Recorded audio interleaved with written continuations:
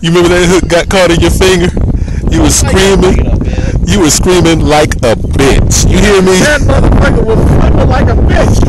I mean, you know what got me, Andy? The guy your size could hit such a high note. I had to put a B on that. I had to put a B on that bitch, man. Marie, he had a hook in his hand, and on the other he had a rattle trap in his. He had a rattle trap hook in his thumb, and on the other end of that rattle trap was a 5-pound striper shaking.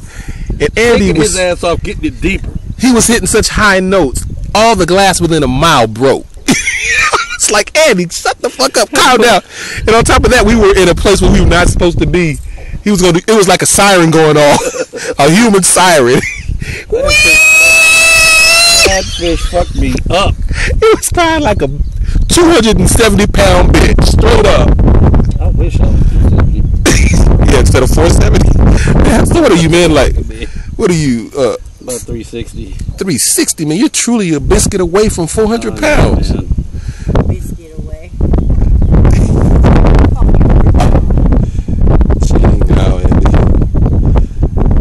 Oh man. God damn it, Marine.